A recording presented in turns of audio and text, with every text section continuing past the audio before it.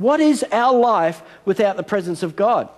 What is our life if we don't walk in the ways of God and live under the shadow of his wings and the protection of his ears so we can walk in a way that God wants us to? What is life? We have no life without God. One person believes it.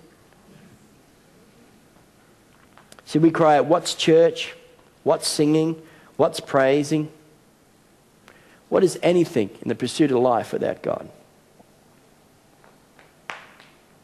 We can have a great, wonderful, friendly, loving church, packed to the rafters, good preaching, good teaching, good worship, but without the presence, we got nothing.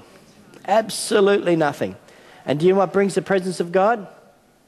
Corporate worship. You know, your heart's being hungry and open and wanting the things of God. One person walks in here can transform the whole place. It's what we're about. Without God, there's without his presence, there's a sense of emptiness in our lives, and our souls continually cry, God, where are you? I don't know, I've been in that place. I just feel, God, look, I just can't feel you. I don't know where you are. You're not speaking to me. What's happening here? You search your life. Yes, my life's right. Everything's good. What's happening? Why is that happening? Look up and be happy and cheerful because God is playing hide and seek with you, and God's taking you into a deeper relationship with him. Seek him out in those times. Don't stop seeking him out. But when we get involved with displeasing things of God, I believe the Lord's not really happy because the Spirit of God quenches within us. You ever had that? Sometimes you do something or say something that's not right and you go, that wasn't right. Or you're just not happy because, see, I'm feeling down, I'm a bit depressed lately, or my joy's gone. Sometimes it's because of our lifestyle of what we're doing, and we haven't been reading the Word, we haven't been praying, we haven't been seeking his face, we haven't really just loving him, and, you know, we've just let the fire go. So God says, hey, I'm here for you, but press in. Get back to where you were. If you take a child to a babysitter, or you leave at night to go somewhere, I remember when the kids were young, don't go, Mum and Dad, please stay. Because they love you. They don't want to leave. I remember my first day at school. Man, I'll still forget it. 50 years old. Still remember when I went 5 years old at school. And here's Mum. I don't know, in those days, it might be different. They didn't come in with you, but she left, stopped at the gate. Off you go. Grade 1, a little backpack. I was scared, man.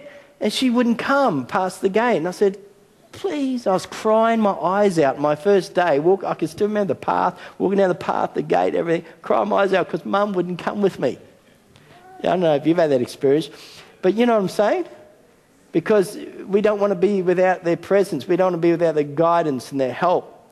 I'm wondering how we are with God, you know, when we feel that God, so do we weep and cry, God, I need your presence.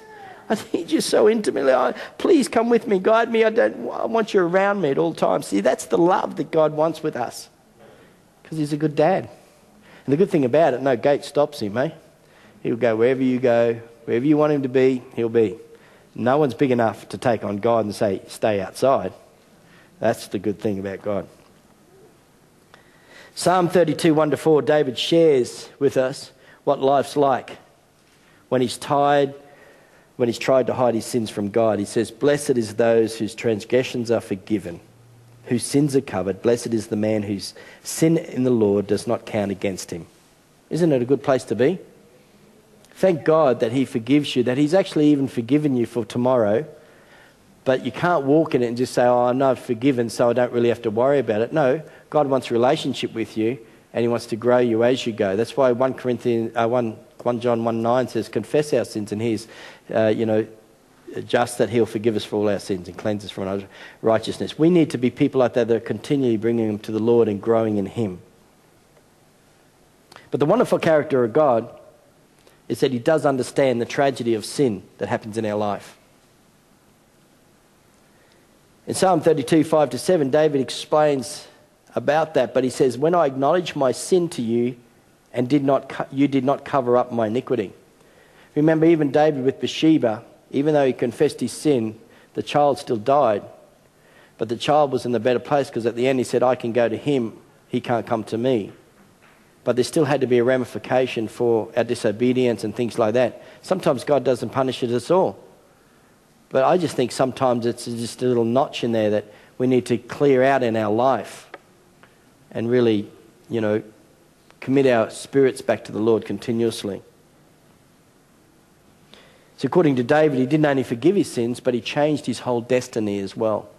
And that's what we're looking for. And why do we hide things? He says there in his place, David becomes the hiding place. He says, I will become your hiding place, David, it says there. So God is hiding David. Why do we hide things? We hide things because we protect them. We want to protect them. We love them. We want to make sure that they're safe. Is that right? And that's what God wants to do for you. He wants you to be hidden in him. That's why he says there, he says, when he hides us under the shelter of his wings. Remember the wings that we've learnt through Shane Willard and also, through readings and that of culture, that the wings is the talit, the prayer shawl, and the ends of them are called the wings, the borders, the hems.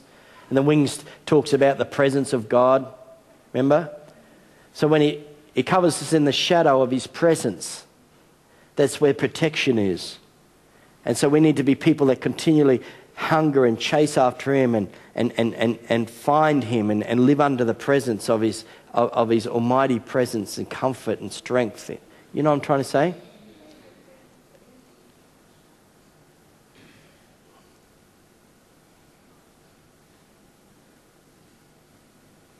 And the Holy Spirit's big enough to talk to you if there's things that maybe that you're not living right. Things in your life that you need to get rid of. Maybe things in your life that you've put before God. He's big enough to talk to you. It's not for me to judge you or talk into you. You need to listen. God's speaking to you. The Holy Spirit speaks right now. And what you need to do is just fix it and notch it a bit and run back to him. And he will take you on to great things. We can either hide from him or hide in him. It's up to you. Just as a close, I want to tell you a story that I remember with our girls when we were young. We used to always play hide and seek, and you'd get there and you'd go, okay, run. And they run through the house and you go, 5, 10, 15, 20, 25, 30, 35, and you get to 100 and you say, I'm coming. Most times they hide in the same place. Kimberly hid in the cupboard a lot. Amanda was under the bed. All sorts of things like that. I remember when I used to play hide and seek when I was younger, I used to be under the bed and I used to see the fathers walk, backwards, forwards, and I just go, hope you don't see me, sort of thing. But they used to hide in these places, so I'd be going down the hall. I wonder if they're down the hall, and nothing there. And I wonder if they're in the kitchen. I know, you run around opposite places, so they're going, and next minute you hear this, and you go, what was that noise? Oh, that might have come from the lounge room. And they go again, and then you walk straight past their room, and it must be in my bedroom. And you roll back in their room and say, I don't know where that is. Maybe it's under the bed, because they're in the cupboard. Under the bed. Where is it? Do you know what? They've changed from hiding. They want to be found. They want to be found. And why do they want to be found? Because they want to hug. They want to enjoy it. They want to enjoy you of being found. Do they not? Come on. I remember that all the time. We used to have fun. And that's the same as God. God's saying, he just wants to be found. Sometimes he walks past and, just pretends he doesn't see you, right? And you got to cry out, woo, I'm over here. And he'll go, where's that? And you'll go, God. And he'll just turn and come for you. The object of the girl's game totally changed. It was about being found. And that's what God's all about. He wants to be found. He plays hide and seek. Most times we hide and he seeks. But we need to seek and hide in his presence. It's the same with the Father. Because the Father is the same as Christ. Loving, forgiving, empowering. But what saddens God most of all is when we hide. Please don't hide. Run to him. When we allow our actions to remove us from his presence cuts his heart out, like any father, yeah?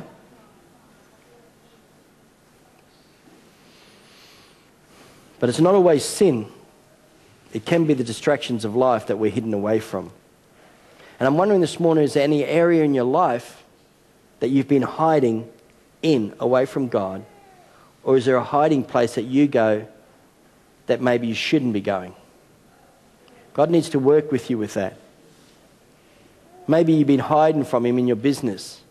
You've been running from him instead of to him. You've been seeking him out as he withdraws and hides, but you haven't seeked him out long enough. God says, keep chasing me. I'm just here. I may be down the hall. You're hearing my voice. You've only got to the kitchen. Keep listening and chase me.